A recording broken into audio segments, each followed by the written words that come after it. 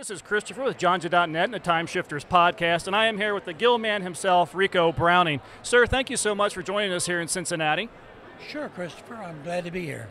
Last night we got the chance to sit down and watch a 3D print of the creature from the Black Lagoon, of which you starred, of course. You joined us for a brief Q&A, and there was a few questions back and forth, and one of the things that I think I might have actually even asked, and it struck me as kind of interesting, is that as iconic as the film is now, when you guys were making that film, you guys really didn't have any sense of it being anything other than just another creature feature. Well, we just thought it would be another film. And the stars, Julia and John, they thought it was kind of a B-class movie and that it would show in the theaters for about a week and then just disappear.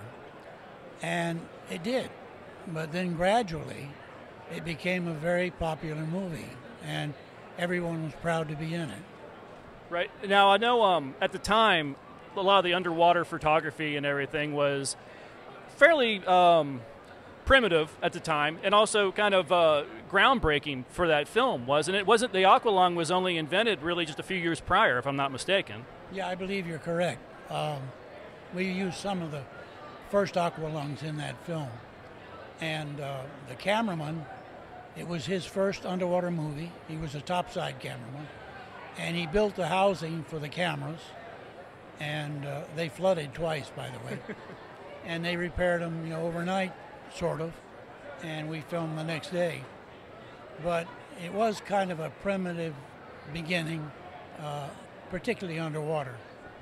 I think it's funny that as primitive it wasn't the aqualung being used for the one of the first times in film, and you're one of the few people that didn't get to use it. That's correct. I used an air hose. Just an air hose.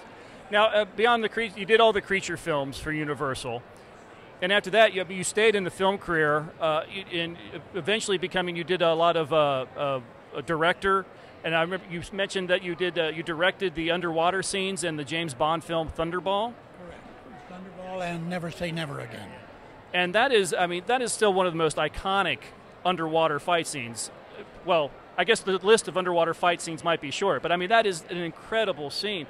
What were some of the challenges dealing with that many people, or was that the challenge, just dealing with so many people at once? That was a challenge, and it was difficult to communicate underwater because in those days we didn't have underwater communication. We went by hand signals. And we rehearsed the scenes above water on a barge, go down, attempt to do the shots. If we did, we succeeded. If not, we'd go back upstairs, rehearse again, and go back and try again.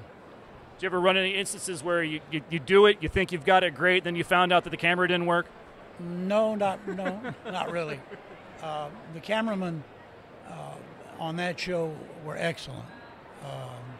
Lamar Boren was an experienced underwater cameraman, and Jordan Klein, who was also a cameraman, was an experienced underwater cameraman.